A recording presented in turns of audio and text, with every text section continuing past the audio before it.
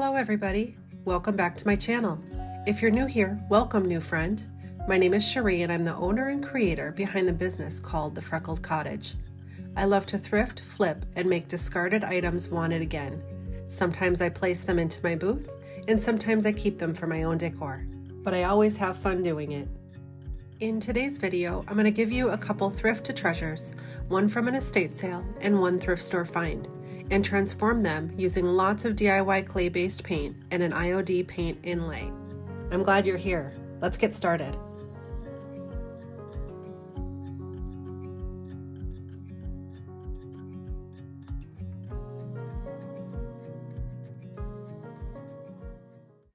First up is this bright red painted plaque from a local thrift store.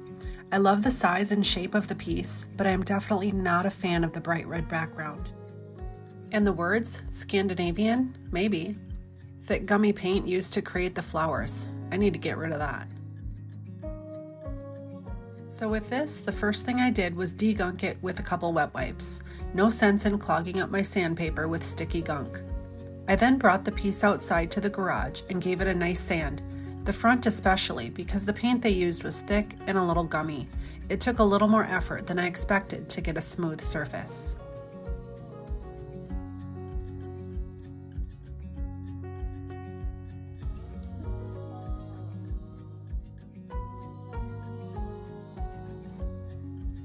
Once I had that smooth surface, I took it back inside and applied 2 coats of Dixie Belle Boss primer to the front to block any wood tannins that might come through, and to the back to block all of the red paint that I'm sure would come through any light colored paint that I was about to apply.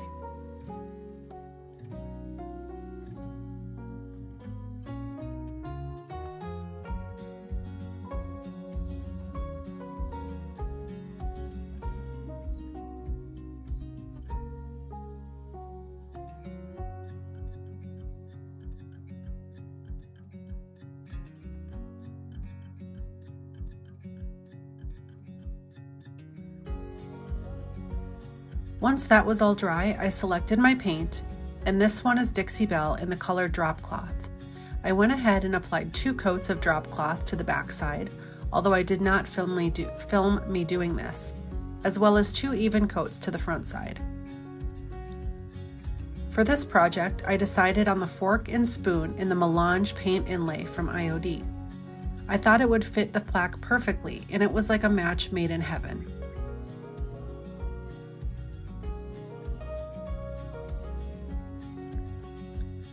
In an effort to try and minimize the harsh lines that can sometimes be left behind when an inlay has dried, I was careful to trim the excess paper in a rounded fashion.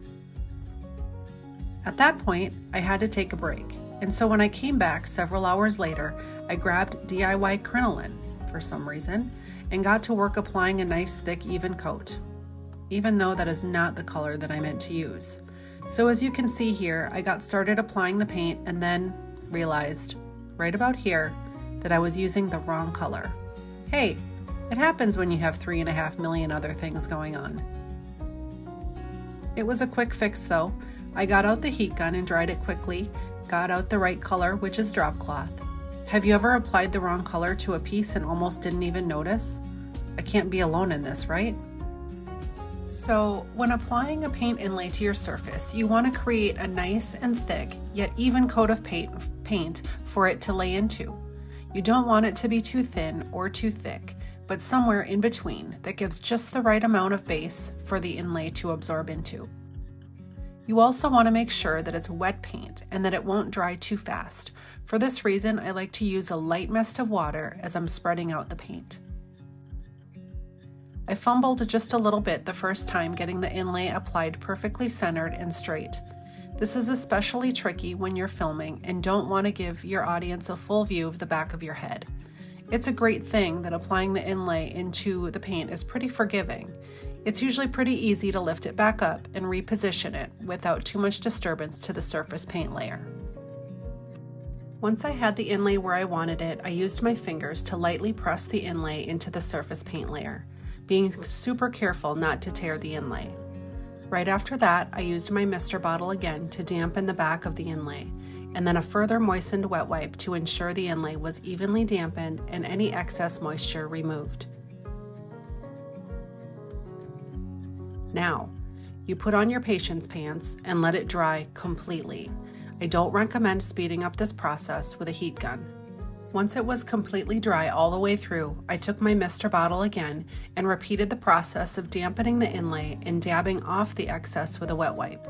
I've used these steps numerous times with no problems, but I don't usually see other creators doing this, and I know a lot of beginners have issues, so give this method a try if this has ever been an issue for you in the past.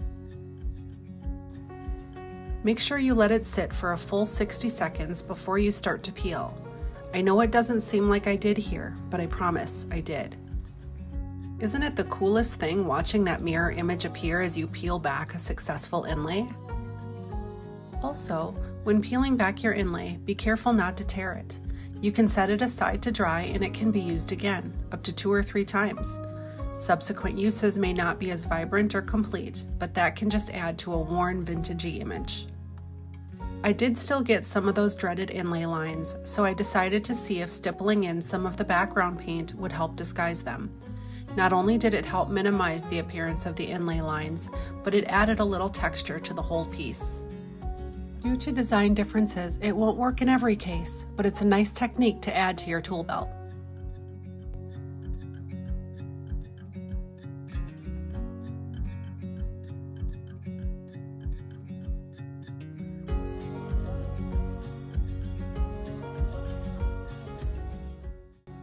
Once the paint was dry, I took it outside and gave it a quick light spray of a matte sealer.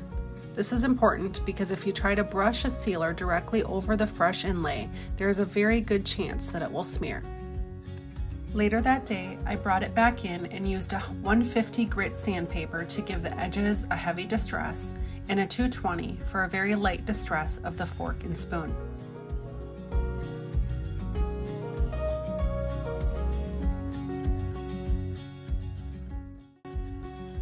After dusting it off, I got out my DIY wax in clear and put a nice finish on the whole piece. It's funny, I only have a very small clear wax brush and this very large one. Do any of you have any good recommendations on a medium-sized wax brush that won't constantly be shedding hairs? If you do, please let me know in the comments. I then got out my Kills Dark Wax and gave all of the edges a really nice antiquing. I always apply clear wax before any colored wax. This allows you to a lot more easily pull back the colored wax to your liking and avoid a big dirty looking mess.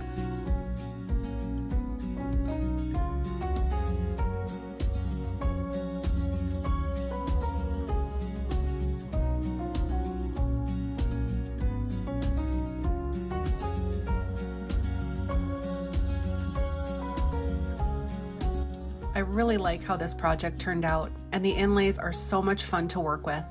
It's gonna look great hanging in my kitchen. Today's second project is this framed print that I got at an estate sale. I just love this adorable little dog trying to crow along with the rooster. However, the frame itself was boring, and so I decided that I wanted to create a distressed and worn finish using brighter colors that would bring the aged print back to life. I got to work removing all the stickers and tags. This tag says $10, but it was 50% off that day, so I believe that I got it for $5. Then I used a wet wipe to give it a quick once over. Because I love this cute print so much, I'm primarily going to be working on the frame for this project. Like I said, I'm going for a distressed and worn finish, so I'll be working with several layers and doing a lot of color mixing to bring out some of the print colors. For the first layer, I'm trying to match the color of the wood in the print, so I decided to go with DIY Prairie Gray and Faded Burlap. Something in between those two was just right.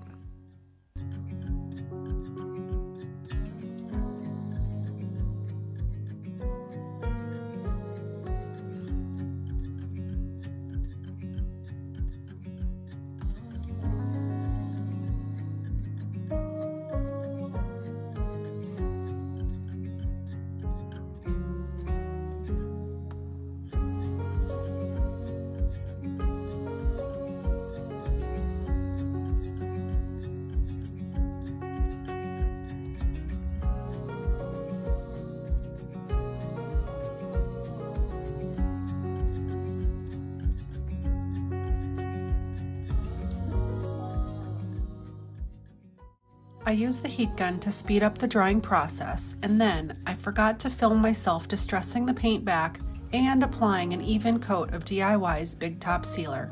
Oops! For each of these layers, I want to be able to distress back to the previous layer without muddying up the colors or going too deep, and the Big Top will help me do that. For the next layer, I wanted to try and get close to that dark green in the rooster's tail feathers. I considered just altering aviary, which I have and is similar, but I felt like doing a bit more color mixing. So I mixed up about 1:1 parts of Bohemian Blue and Summer Crush.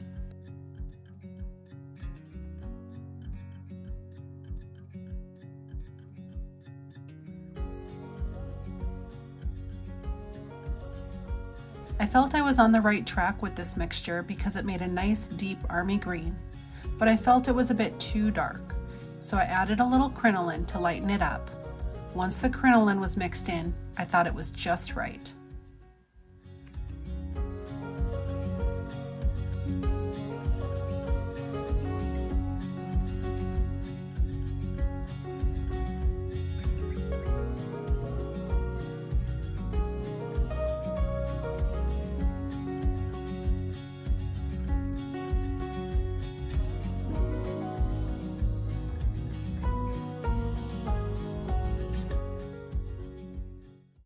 I used the heat gun to dry it up quickly and then used a couple wet wipes to distress back that layer because I wanted the brown base layer to show through a bit.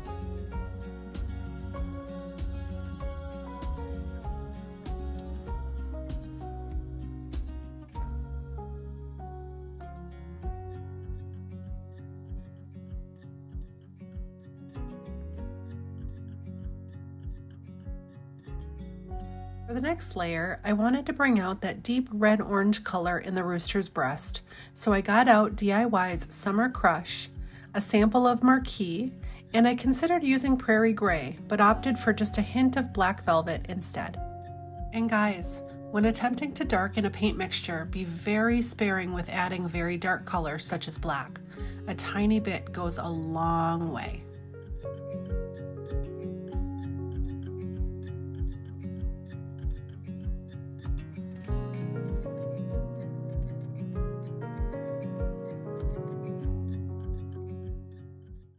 Sometimes when mixing colors, you have to keep making little tweaks until you get just what you're after. You see here that I added a bit more of the Marquee and a tiny smidge more of the black velvet to get a perfect feather color.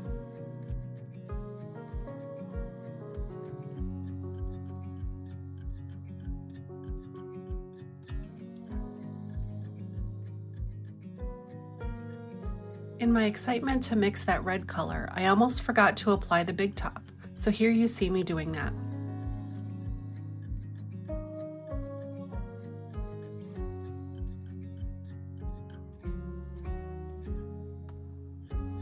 For this deep red layer, my intention is to distress back a lot, so I'm not going for full coverage at all. I really want a lot of that green to show through. Sometimes, as you can see, I find it difficult to hold back though.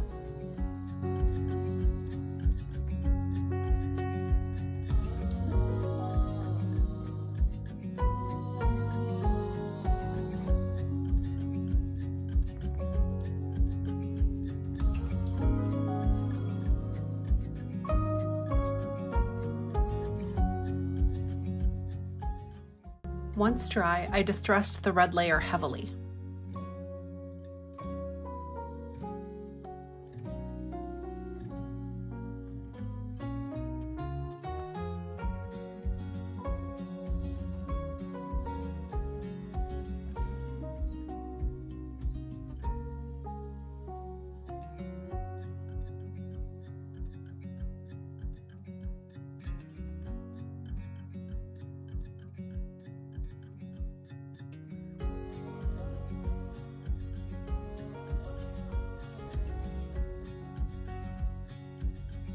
I got out the heat gun once again, and then I used the DIY wax and clear to seal all that right up.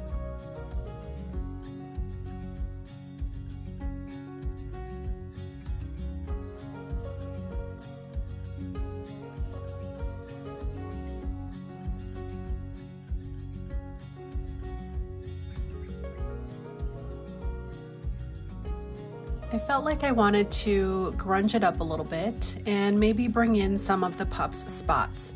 So after the clear wax was applied, I got out the Dixie Belle Best Staying Wax in black and worked it into just the crevices and grooves, and then I wiped it back with a soft cloth.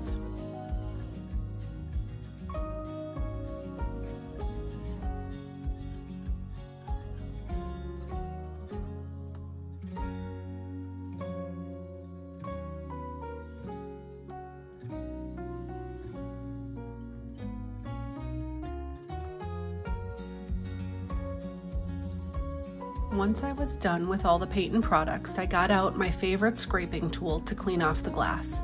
It's so much easier to do it this way and not have to destroy the paper finish on the back of the frame. This tool is really handy. On one end it has a razor blade, and the opposite end is a plastic blade that makes really quick work of sticky tags and gummy residues. I will add an Amazon link to it and all the products used in today's video in the description box below.